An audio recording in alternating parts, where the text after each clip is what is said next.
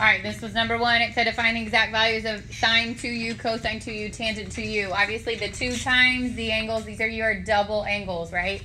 So I have to use the information that's given, which is that sine of u is negative 4/5, and that u is in between pi and 3 pi over 2 to set up a triangle. So I'm going to first say that my triangle quadrant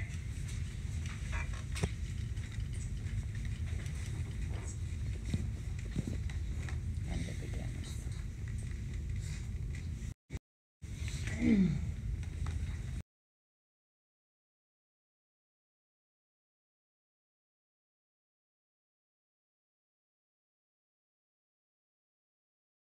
Exact values of sine 2u, cosine 2u, and tangent 2u.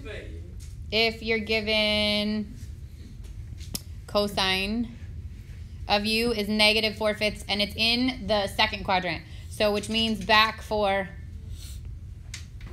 up 3. And u would be here. And then sine would be 2 sine cosine. 2 3/5, negative 4/5. Over 1, that's 6 times 4, that's negative 24 over 5 times 5, which is 25. Then cosine 2u, this should be 2u. I would have picked the first one, but again, it doesn't matter as long as you can pick any of those, the 3 that are there. So cosine was negative 4/5. Sine 3/5. That's 16/5, 25ths minus 9 25ths. Or 7 25ths. And then tangent 2 tan u over 1 minus tan squared is 2 times negative 3/4 over 1 minus negative 3/4 squared. Negative 6, well, this would be 3/2. Did I get kicked off yet? This is the problem with exemptions already. 3/2. A week. Right? I feel like I would like the week off too, though. I graded those papers that got you those exemptions. Yeah. The last day. Yeah, Wednesday, Thursday are your days. Yeah. Whoa. Super exciting. And I will do like a review on like I would come on Wednesday. Like if you're one of those people like, I don't really think that my teachers do anything, I'll review with you more than the packet. So I would come. Don't be lazy. Thanks for grading the test. Thank you. You're welcome. I was reloading Canvas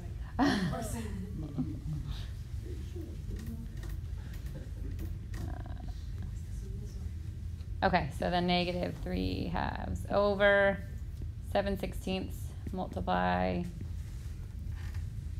This is 8, negative 24 over 7. You're welcome.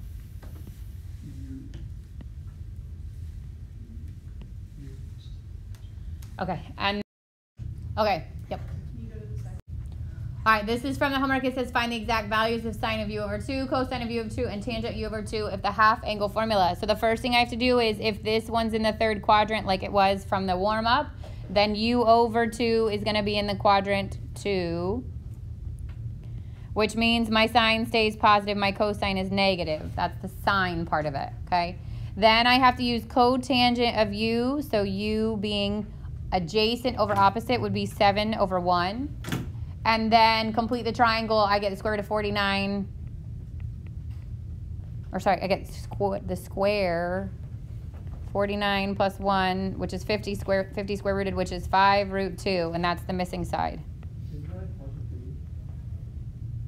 The doubled angle is in quadrant 3, but the halved angle is quadrant 2, and the halved angle is what you base your answers on. Yeah. All right, then it says to, and this is in the third quadrant, which means these are both negative, negative 7 and negative 1.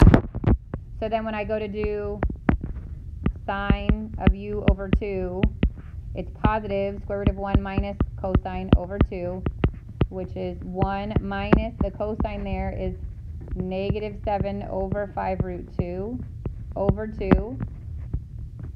And you could have left it as root 50 and worked it out that way.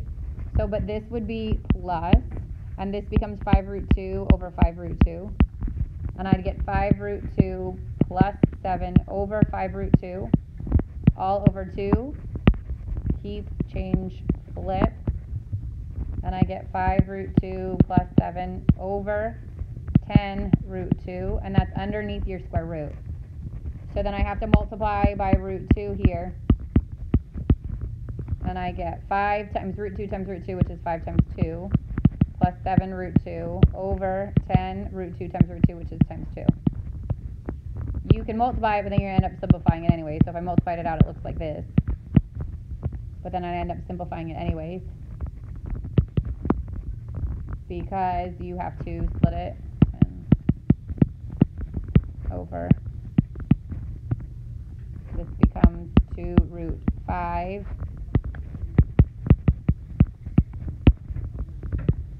And then you got to rationalize it.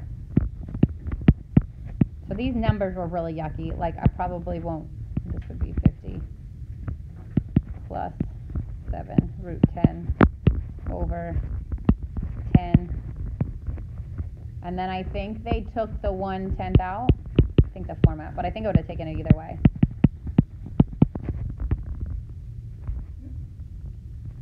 The good news is that, like, when you're setting up your triangles, I went pretty easy on you as far as, like, the sides go. You're not going to have, like, a root in your answer that's not simplifiable. So when you go to split it, like, when you go to split it from here, like, this was all under the root. When you go to split it from here, that will either be super simple to rationalize, or it will be like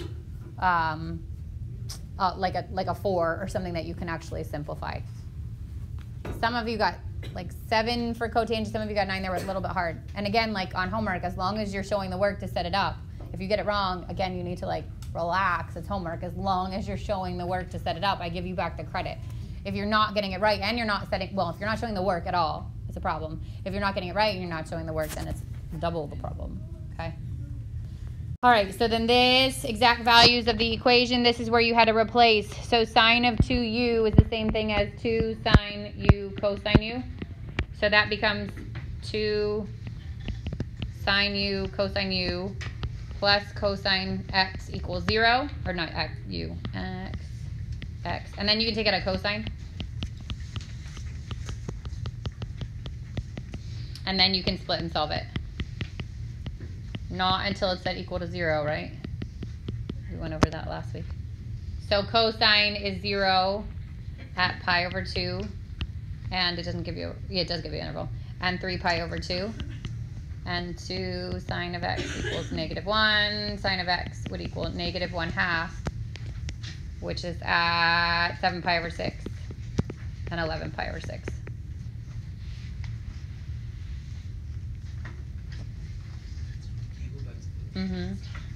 Okay, and then this last one is use the half angle to determine the exact values. So the first thing you have to do is figure out where this lies. 7 pi over 12 is in the second quadrant, which means cosine is negative, sine is positive. And then I would double it. So 7 pi over 12 times 2 is 7 pi over 6, and that is a unit circle-based question. So when I go to find the square root of 1 minus the cosine, I use 7 pi over 6. And then 1 plus the cosine of 7 pi over 6. And then 1 plus. And then I said this was positive, this is negative. So from there, you would just 7 pi over 6, which is negative root 3 over 2, 1/2. So this is 1 minus a negative, which becomes 1 plus. This is negative 1 minus root 3 over 2. And then this is 1 minus a negative, so it becomes plus over 1/2. So the way these answers worked is by the time you, so this would have been 2 over 2. 2 plus root 3 over 2 over 2 times 1/2. That becomes 2 plus root 3 over 4.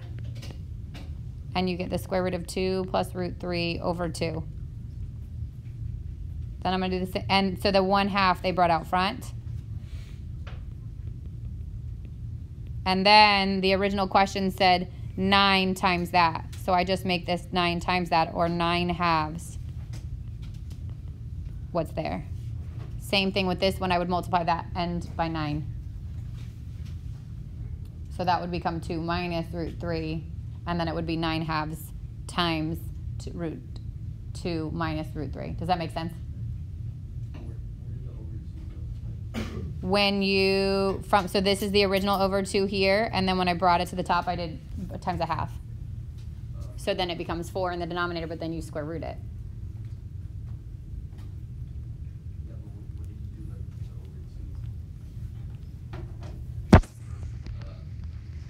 So this becomes 2 over 2 plus root 3 over 2, right? Which is this.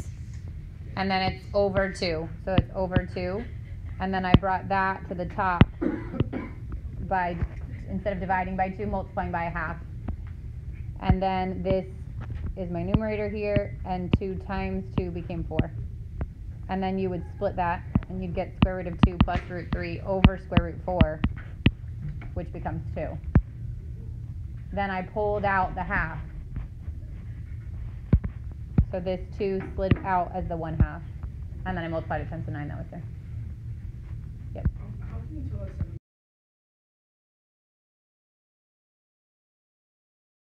Talk to you a little bit about your midterm review, because for those of you that are taking it, obviously now's the time to start. Okay? That module has, right now, it has the reviews and then it has the reference sheet. Towards the end or the middle of the week, actually, I'll publish the answers to these.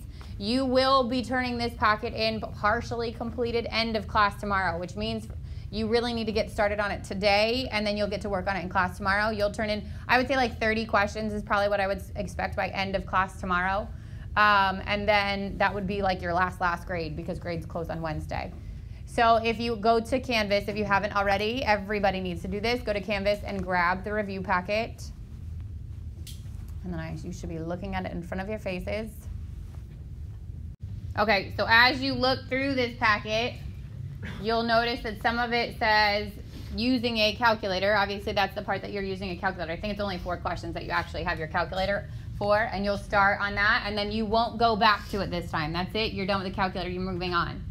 Then comes all the other stuff, and you'll also see that mixed in is some graphing. Everywhere there's a graphing question, that would be on an open-ended response, so you can get an idea of that, okay? As you move through the rest of it, it would be multiple choice. So like 1 where it asks for the midpoint and distance, multiple choice. Domain, all that stuff, multiple choice. Something like 2 where you're graphing the equation, that's going to be on your open-ended response questions. It should be pretty obvious. If it's asking you to graph, that's going to be a question that you're graphing by hand. The rest of it would be multiple choice. So as you move through this packet, I tried to do it in order of like how it was taught. Some things might be a little bit out of order, but overall, that's kind of in that. Same thing for your test. Like obviously the calculator part is not in order, but I tried to make it relatively in order. So if you're like going with your notes, most of the stuff that you're looking at here would be chapter 1, and then you move into like all of this until we get to the I's. Obviously it would be chapter 1. Then comes your rational expressions, which are on this page. So this would be a full multiple choice page.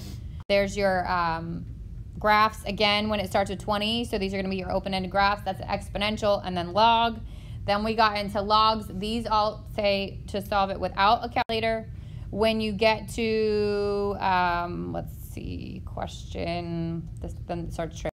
When you get to question 41 and 42, this is your double angle and your half angle like we just went through. 43 and 44 are back to graphs, so you're going to graph those by hand.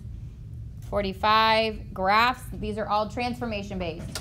Then came your sine, cosine, tangent, cosecant. So you want to be prepared for sine, for cosine, for cosecant, for secant, for cotangent, and for tangent, depending on which version you get. Obviously, you get different trig functions.